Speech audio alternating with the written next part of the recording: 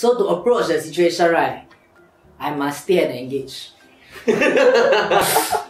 Okay, we do it fast, sweet, chop, later we go drink. Steady. Just say.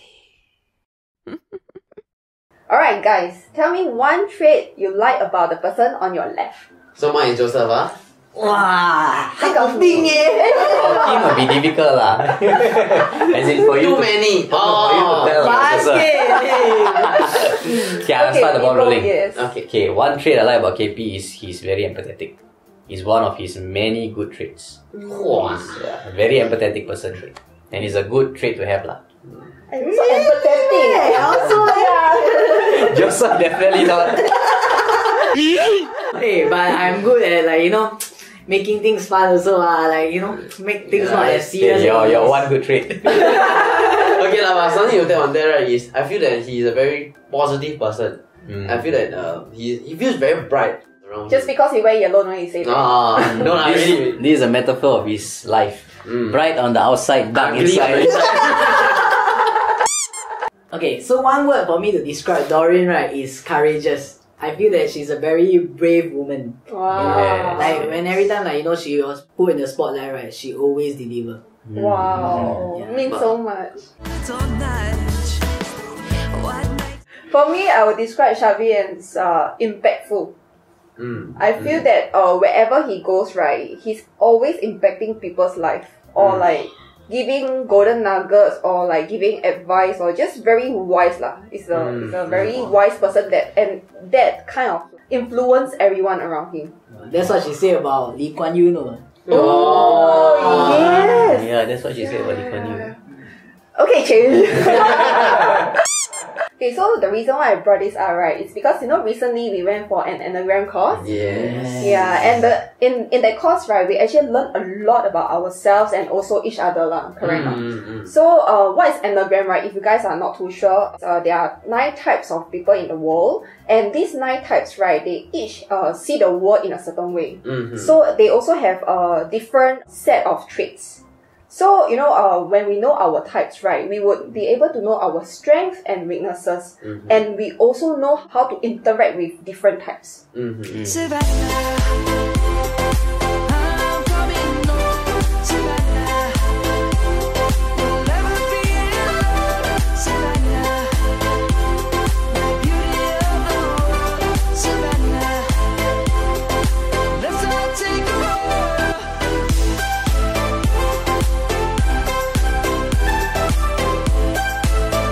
Alright guys, so you all know about your Enneagram types already, right? Yes. Can you all share a little bit more about your Enneagram type? How is it like? Okay, who wants to go first? You all go first. I'll go first. Okay, so like what Doreen has shared, right? Different types have different perspective of the world. So I'm a type 9, okay, I'm a peacemaker. So a type 9 world perspective of the world, right, is everything will be fine if you will just chill, be nice, and give way. Yeah, so and I agree to that lah. And do I share about my weaknesses and strength now? Yeah. Okay, so as a type 9, right, okay, a type 9 strength is they are very accepting that anything goes, okay? And they are humble and warm. And they are very easygoing also. Yeah. But that can lead to other things also lah, such as my type 9 weaknesses. Type 9 weaknesses are Forgetful.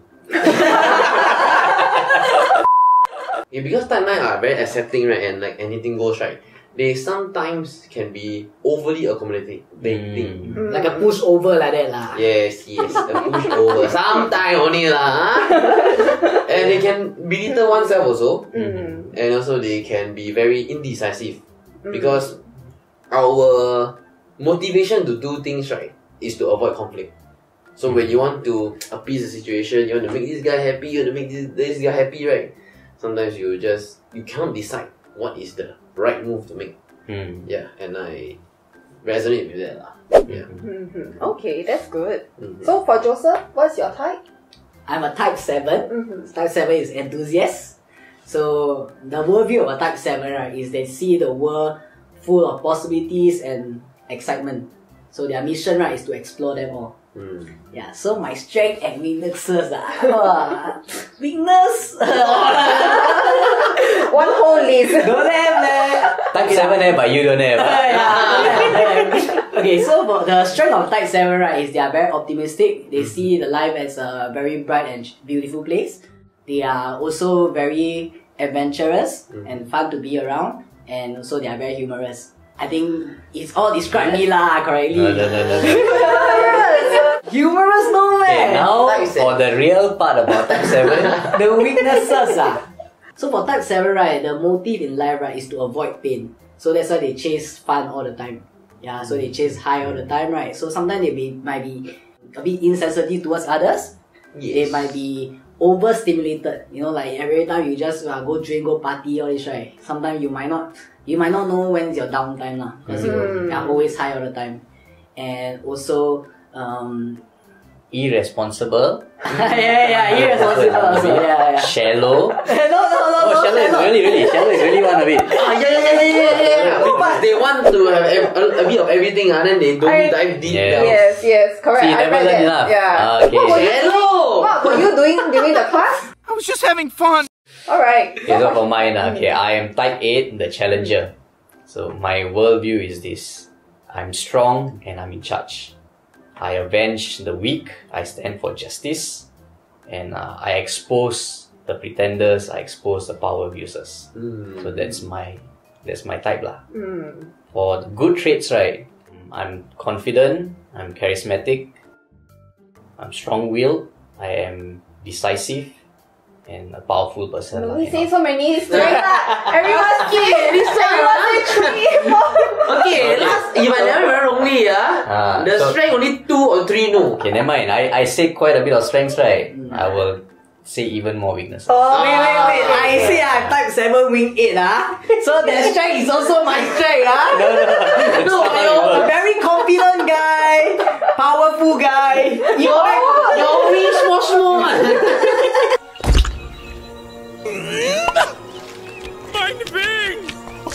Okay, so for the weaknesses, there are a lot also.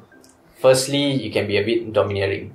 You can be aggressive, can be egocentric, you can be spiteful, you can be dismissive, you can be unsympathetic. So these are all traits that type 8 can have also. I see.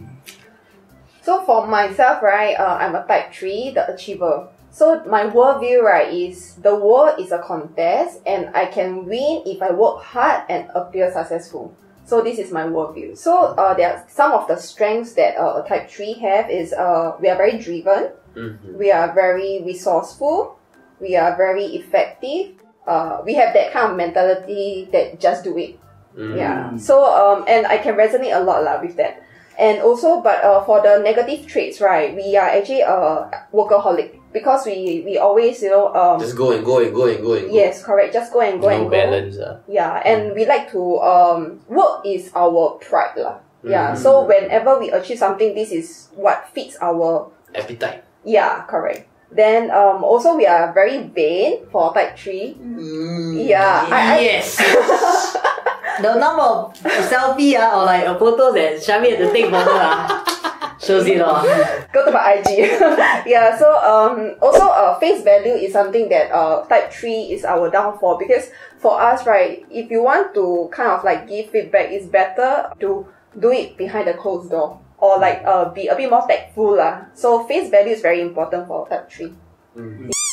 You guys have shared about your Enneagram types, right? Can you give an example of a person of your type? For me, so I'm a type 9, right? Okay, so one person that we all know is Obama. So it said that Obama is also a type 9. Okay, and one way, right, that is easy to identify a type 9, right, is by what they say. So normally they will just, anything goes on. And we ask them, hey, this one can or not? Anything on. Like, where you want to eat, what you like, or stuff like that. And you also can find them saying like, just chill lah, it's gonna be fine. Yeah, so I also find myself saying that a lot. And yeah, the anything is the cause of my size. Serious? Really everything. It's anything and everything. Like when I really back, right? Because a lot of times where I don't want to like, just get it over and done with, right? What you want to eat? Anything. Then when we want to eat, I just eat. Then I'm okay with like all the taste You know, and, So fat people are type type 9. 9. Yes. How about you guys? Okay, for me, right, an example of a type 8 is Lee Kuan Yew. Lee Kuan Yew is a type 8. So typically how you can tell a person is type 8, they are strong leaders, they are fierce leaders. So if let's say their people are under attack, there's a threat, they will step up, they will eliminate that threat. They are also very calm under pressure. So if let's say, there's chaos, right, and you see that one guy is being calm and he's telling people, okay, do this, okay, do that, probably that guy is a type 8. There are a lot of times in real life that we experience this with him. Yeah, where we are under attack in a sense, and then you just you calmly protect, and then bash the person. Big words. And also type 8s have a bullshit radar, very strong bullshit radar, and they don't like bullshit. So you bullshit around a type 8, you're probably gonna get it. No wonder every time you leave room, your radar just keep on going off. Off the chart. Enough with the bullshit. So for me, one person that's type 7, right, is Miley Cyrus. So you guys know Miley Cyrus, right? She go through a phase, right? I came in like a wrecking ball. Typically, right, type 7, right, how you can identify them, right, is that they are very fun, they are live for the party, and they don't take things too seriously. They are very optimistic lah. So like, let's say you guys having an argument or what, you say, hey, come on lah, it's not that bad, things can always get better. Yeah, so this kind of optimistic worldview, right, is how you can identify one of them lah. Yeah. So Doreen, how about you? Okay, so for type 3, right, an example would be Oprah Winfrey. So for her, right, she has been knocked down in life multiple times, but then she did not quit. She just, keep going, just try again and again to get the goals that she wants. Yeah, and look where she is now. Yeah. She has the eyes, like eye of a strong woman. Is it? You see, confidently, A strong Wait, what is strong woman? But she's a very strong woman. Yeah, she is. Like despite her talk show, right, it's the highest rated talk show. She feels that she has more to achieve. So this really relates to a type 3 because, right, for us, competitive is one, and another thing is that once we done with this project or we achieve this goal or aim, what's next? And then when we feel the achievement, right, it's just like for a very short period. Okay, I got it. I'm pretty happy. Okay, next. Achievements are, I would say, like goals after goals after goals. Yeah, so that's why I feel that we would pack our schedules like pretty packed lah. Like you just want to be doing a lot of things. Alright, so you all know your Enneagram types already, right? Yes. I'm going to paint you all a scenario, and then I want you to play this scenario out as your Enneagram type. Okay? Okay. So the scenario is this. We have a very important presentation to give, but we have been working one whole week, really worked a lot already. So Charmaine say, hey, why not we carry on with the work and then we do the presentation because we need to present it, right? But Joseph was saying that, hey, no lah, we just go and have a drink. We'll do it tomorrow.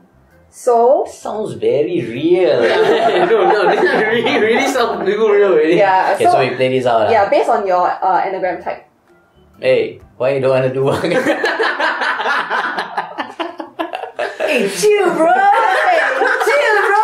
Let's get a drink first, This kind of thing work, we have been working for 1 week already. We deserve a break, not? Okay, but seriously, right? We've been working for 1 week.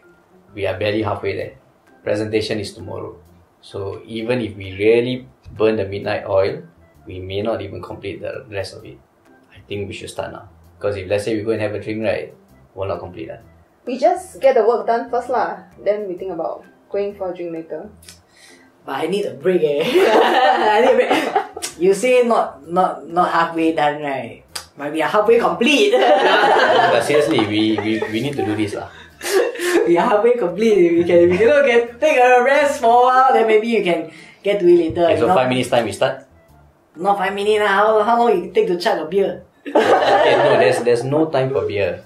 We need to get this done. Why is everybody targeting me? Yeah, type 7, right, will avoid the situation. Okay. Hey, mommy, I need to take a call. Okay, so whatever we had, right? Okay, now take the same scenario But now I want you all to act out with other types in mind. So that means that you know that he's a type 7, you know that he's a type 9. Yeah. So based on that, right, you act out again the whole scenario. So to approach the situation, right, I must stay and engage. Okay, we do it fast, sweet, chop, later we go drink. Steady. Let's go. The moment we finish, we go drink lah. Yeah, steady. Okay. Yeah, anything. Let's go. Super fast. Okay, so I'll start. One thing about type 7s is they love enjoyment. They love to party and stuff, right? But sometimes they forget that there are actual things that need to be done lah. So I'm going to approach you this way. Okay, Joseph, I know we've been working quite hard this past week. I think, like what you mentioned, you want to go for a drink, right? The problem is there's still a lot more to be done.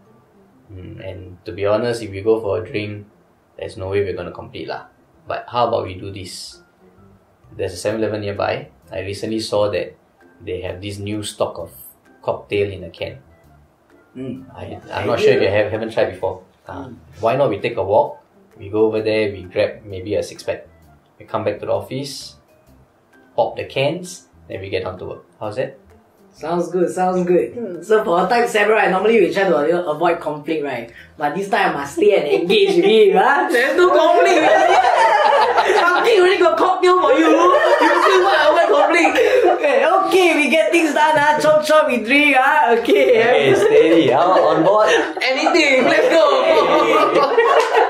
So you see how impactful or how useful Enneagram is, right? By knowing each other's type, and then you know how to, the best approach to deal with them.